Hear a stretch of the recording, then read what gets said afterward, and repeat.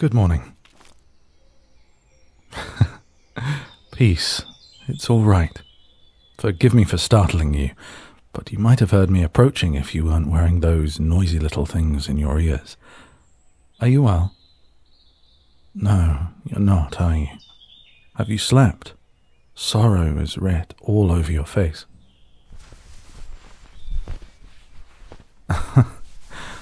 Why are you putting that funny thing over your nose? For protection? Oh, little one, you've nothing to fear from me, I swear it. Please take that off. It's not safe. What if what spreads? Oh. Gods. No, I had no idea. As heart of this forest, I cannot leave it or the trees wither. The sylphs whispered to me of closed shops and empty streets, but they could not learn the why of it either. It's been weeks since I found any of you wandering here.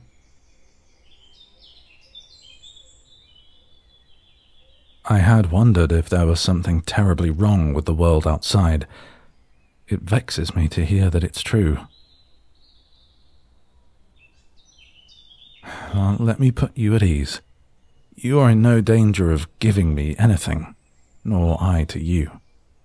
Of course, you don't have to remove your mask if you don't wish to, but there really is no need. And it would cheer me to see your face. Thank you. Walk with me a while. I've only just awakened myself. Winter is dull, deadly dull. It's my habit to sleep through the whole wretched season if I can. Imagine my shock when I woke to find that spring had arrived and there were no mortals in my forest. It felt so wrong. Is it so unusual that I'd want you here? Well, yes, I suppose there are some of us who dislike visitors, but not me. It's nice to meet you too. I'm sorry to hear you've been lonesome. I can't imagine what it must be like to be shut up in one's home while the days turn into weeks. You're not gophers. Even they can still talk to each other. How do you pass the time? Sourdough bread? Is that what I've been smelling? No, I quite enjoy it. It's been an age since I tasted fresh baked bread. Actually, gods, I'm hungry. Would you care to share a meal with me? My home isn't far.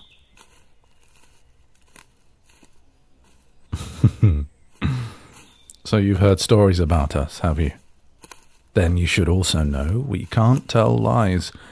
I promise there's no curse in the food I offer. Nothing you ate would charm you or entrap you. I'm a satyr, not a monster. No apologies, I'm not offended. If anything, it's refreshing seeing one of you show a little caution. Here, my tree is just this way. I'm not in the habit of inviting mortals to breakfast, no, but you look like you could use a good meal. Usually I'm content to just watch you enjoy yourselves. Humans jogging or walking their dogs, mothers towing their little ones in wagons, foragers looking for mushrooms, shirtless young seminary lads playing that game with the throwing disc and the baskets.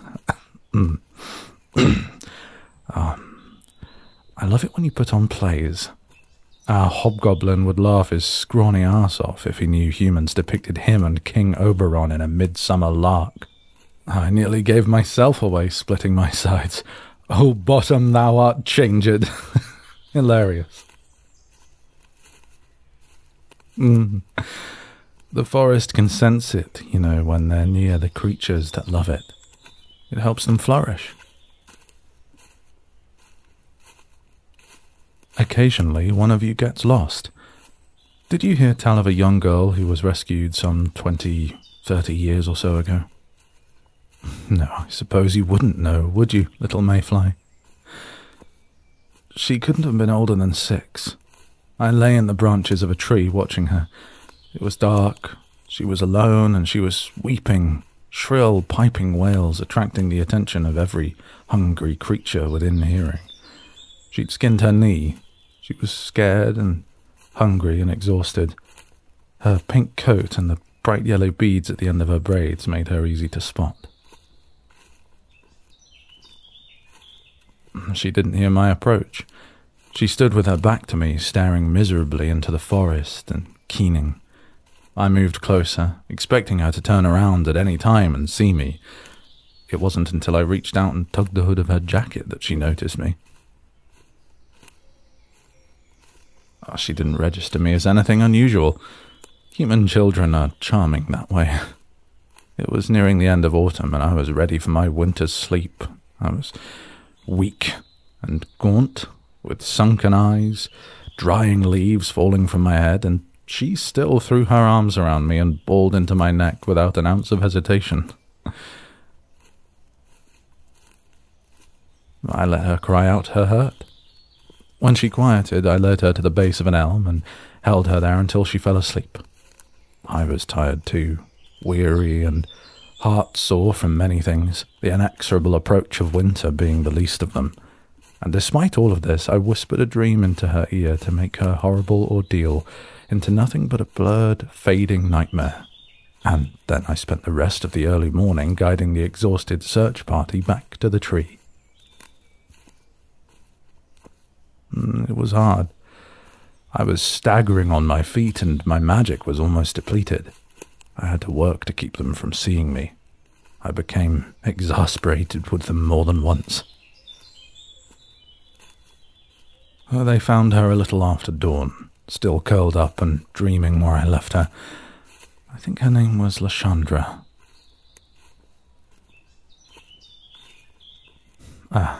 Here we are. Come in and be welcome.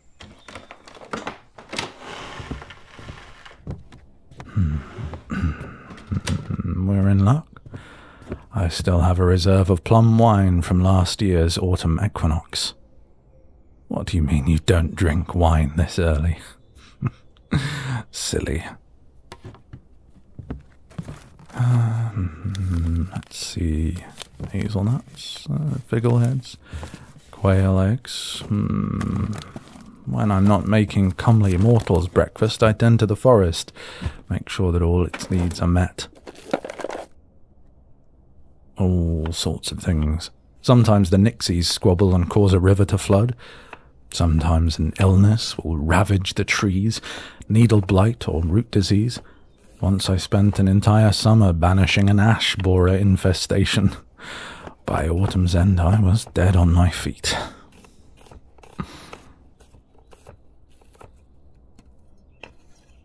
Did you know there's a young giant sleeping underneath the mountains? Sometimes, when it's peaceful, I dream what she's dreaming. Dim, drowsy memories of her father's whiskery kisses atop her head, or being rocked in her mother's arms near the fire. One of my tasks is making sure that nothing rouses her prematurely.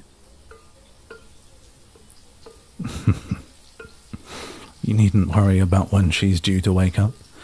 Both you and I will be dust long before that happens. There.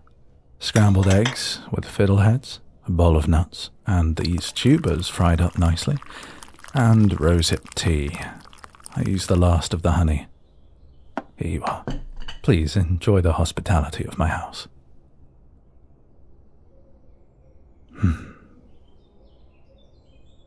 Thank you. I'm glad you like them. Would that I had a nice cheese to go with it, or at least some decent meat, but I ate the last of the dried pork yesterday and haven't had the time for hunting or fishing. It's a shame that blackberries aren't in season yet. Or peaches. I used to be rather good at baking before accepting my role as the forest's heart. I'd make these hand pies. They were pure comfort. Peaches, blackberries, cream, and a dash of toasted sugar over the top. It didn't matter what the occasion was, if it was someone's name day, or I was consoling friends in the wake of some tragedy, or if poor Danielle was at the healers again with a collapsed lung. Oh, gods, don't ask, it's a long story. Out came those hand pies. They were my secret weapon. I suppose there's nothing stopping me from asking for luxuries like flour and milk. I'm sure my family would be happy to provide. The sad truth of it is, I simply don't have much time for baking these days, especially now that spring is here.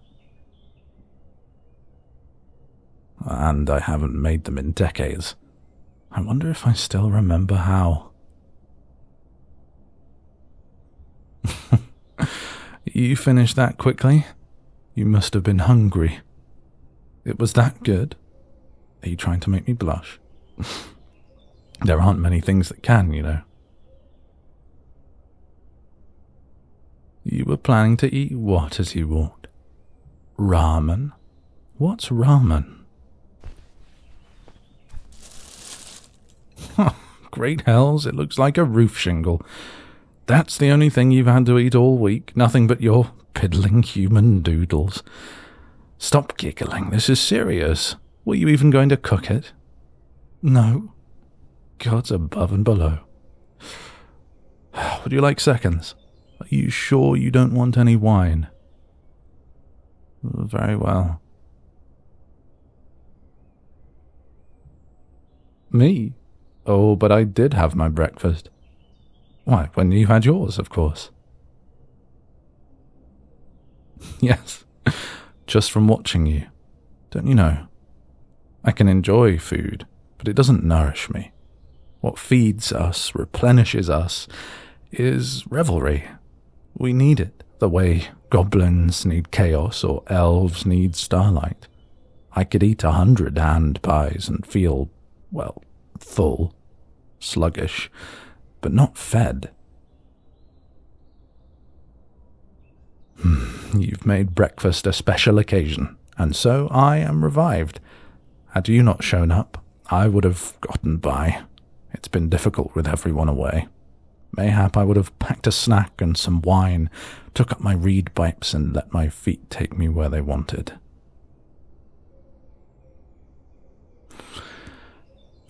Yes, it is hard making merry by yourself, but not impossible.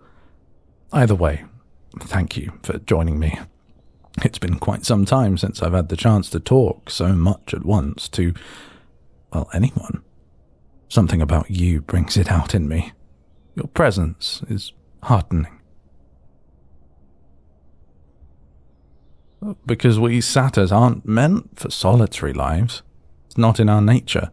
We need people around us, wine and dancing and song, contests, stories, holidays.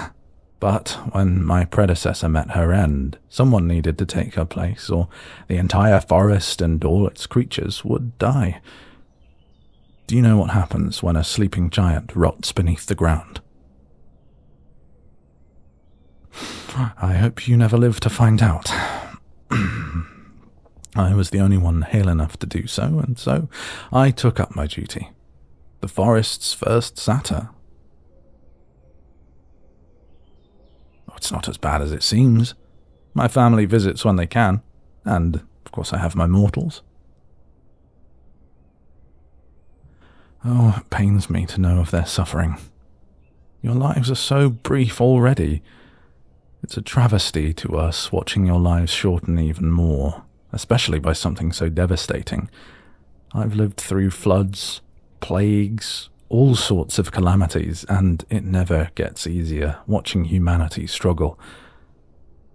And you, when I found you, you looked so tired, like you had the weight of the whole world on your back. I can't imagine how hard it's been.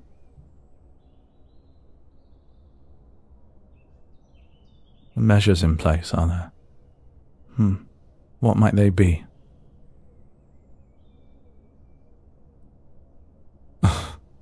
Even your young ones are cooped up inside.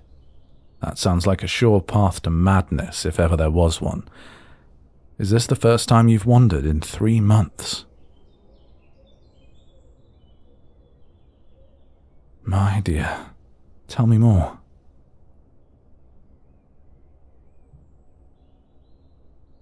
Oh, got to be good. 6 feet apart while wearing masks. How do you do it? How do you hold yourself apart from everyone? It's no wonder you shied away from me like a spooked deer.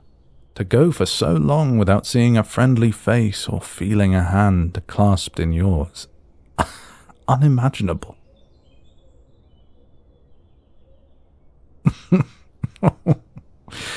I punch the bread dough to feel something.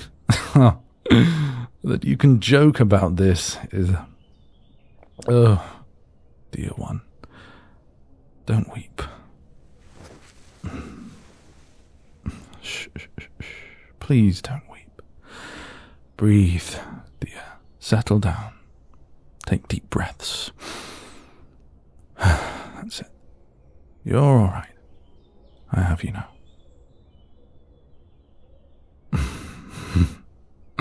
I promise you may stay here in my arms as long as you like. But let's sit down. You look well on your way to turning into a wraith. When did you sleep last? It's little wonder with so much on your mind. Come here. Rest your head.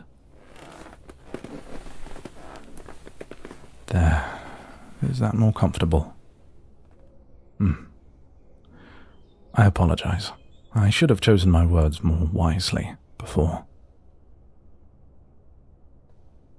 Well, when I said that it's difficult to watch you struggle, I didn't mean to make it sound as though the situation were hopeless. If anything, it's the exact opposite. Every time you mortals weather the foulest, bleakest adversity, and every time you surprise us.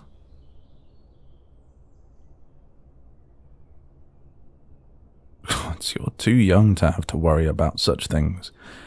Not even past your 90th year. Take heart. There's life in the world yet. One day this will pass. It always, always does. And when it does, we'll rejoice with you. I know. You've every right to be tired. You can sleep here, like this, if you like. I don't mind. My morning tasks can wait for a few hours. Oh, perhaps I'll doze off with you.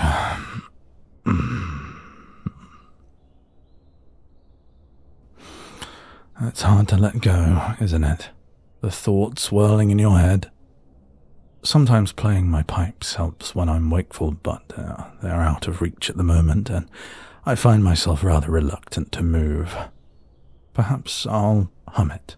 Not as pretty a sound, but... Very well, if you insist. It's been said my voice runs deeper than even that of the great whale god Euthamos, but if you enjoy it...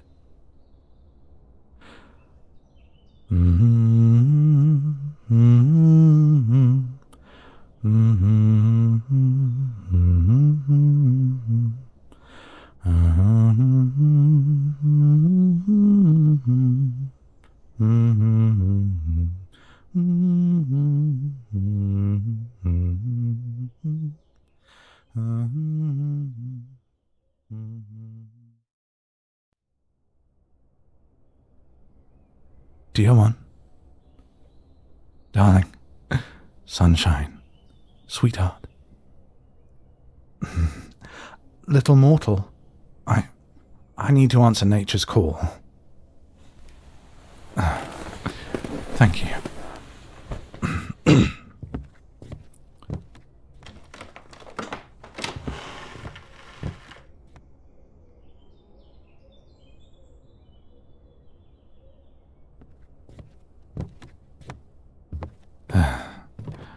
Did you rest well? I'd say it's nearly noon. You must have really needed it. I should see to my duties. Would you like to come with me? The path I take will bring us near the forest's entrance, so you can make your way home then if you wish. Some sun and fresh air would probably do you good. I was hoping you'd say yes. I'll be but a moment. I just need to gather a few things.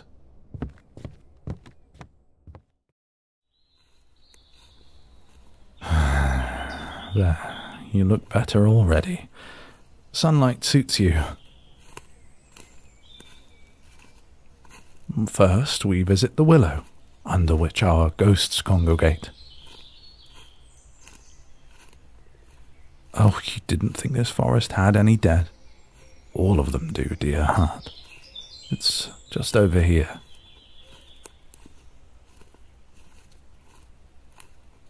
Why have you stopped? It's all right. Come here, under the branches. You're not trespassing any more than I am. Take my hand. It's fine.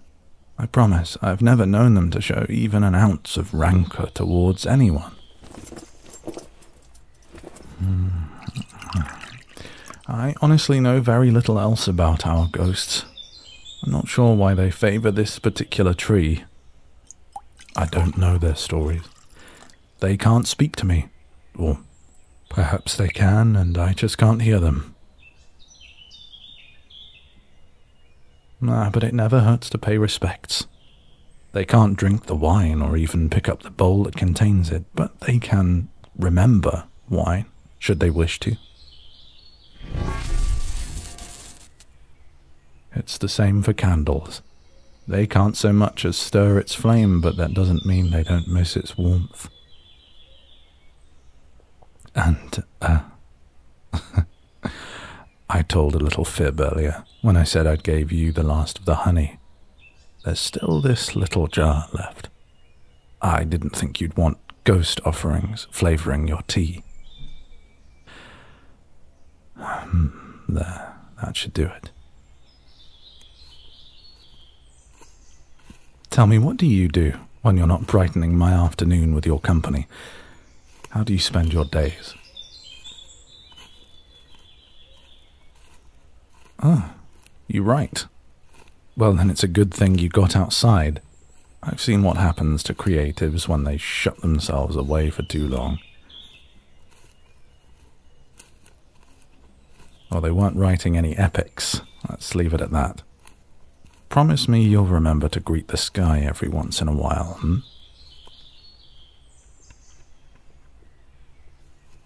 It's a shame I never learned your language. It still feels so new to me. Reading your work would be a treat if I could.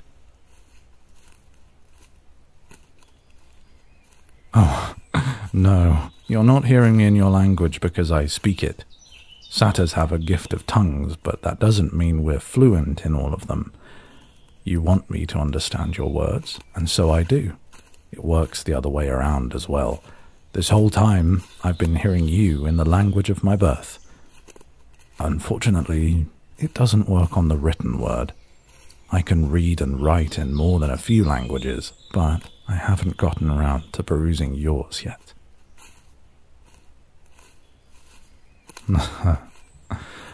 You're right. Mayhap it's high time I learned. What's next? So much of it is simply making sure everything still thrives. So far, nothing feels out of place. The rivers are usually content as long as they are clean and unobstructed. Many of the trees are still stirring.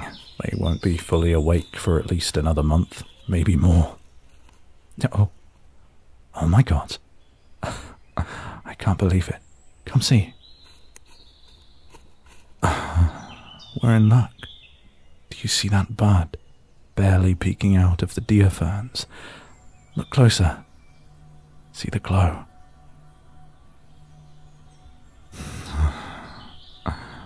This will eventually grow into a dryad. She's germinated early. Hello, little sister. Oh, what a wonder. I'm so happy I get to show her to you.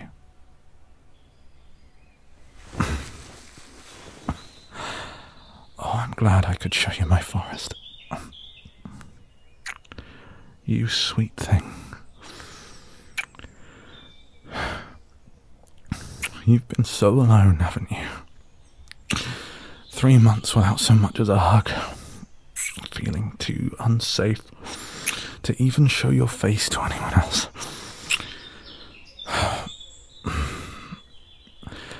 If I'm truthful, I could also be describing myself with those words. It's been so long since I... Gods, I'm so glad I found you. You looked so desolate. I couldn't help but want to give you comfort, and then you listened to me go on about my troubles. You were kind. Ow. What the... acorns. I think we are being told to seek our solace elsewhere. Come on, let's go where no eyes can find us.